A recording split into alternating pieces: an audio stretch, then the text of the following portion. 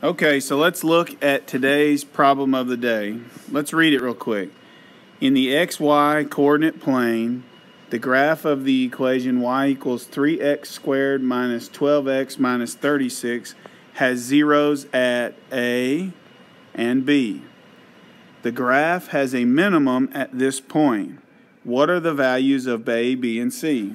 So first, let's talk about zeros of a function are the same thing as solutions. So let's take our function 3x squared minus 12x minus 36 and let's set it equal to 0 and let's find the solutions, okay? So anytime we're looking at a quadratic equation like this, the first thing we do is we see, is there a number that will go into everything? Well, look, 3 goes into 3, 3 goes into 12, and 3 goes into 36. So what let's do is, let's factor 3 out. So I've got 3 times, and when you factor 3 out, you're dividing each term by 3, like this. And so when you factor 3 out, you get x squared minus 4x minus 12 equals 0. Okay, so all I've done is I factored 3 out of this, and here's what I got. Now what's left inside the parentheses is a quadratic equation, x squared minus 4x minus 12. If this factors, it will factor into two what?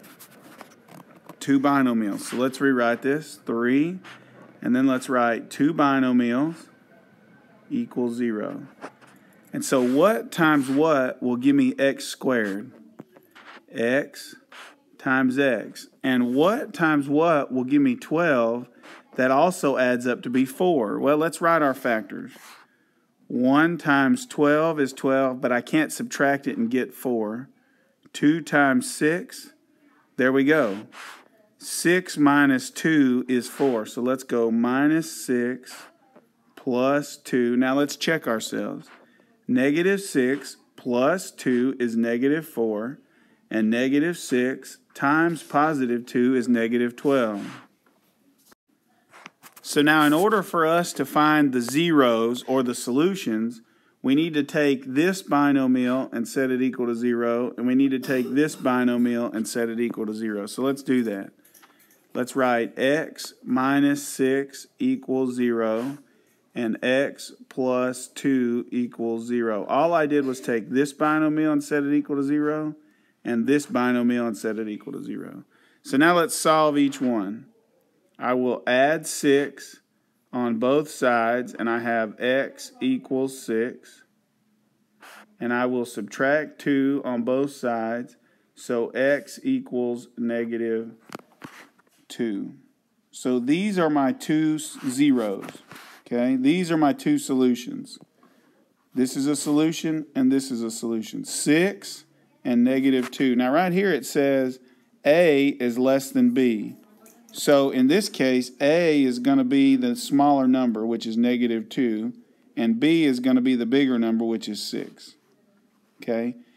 So there's A, there's B, and the reason A and B are what they are is because it says right here A is less than B. Okay? So let's find the ones that say A is negative 2. This one says A is negative 2. And it's the only one that says A is negative 2. So I can stop working. It's the answer. Okay? But now let's go back and let's look. It says that I have a minimum at this point. Now remember, minimums occur where? They occur at the vertex. So let's calculate the vertex of this. Okay? Remember, the vertex is negative B over 2 times A. And so that's 12 over 6, which equals 2. And so in this case, C is going to be 2. Okay, remember, minimums and maximums happen at the vertex. Say it. Minimums and maximums happen at the vertex.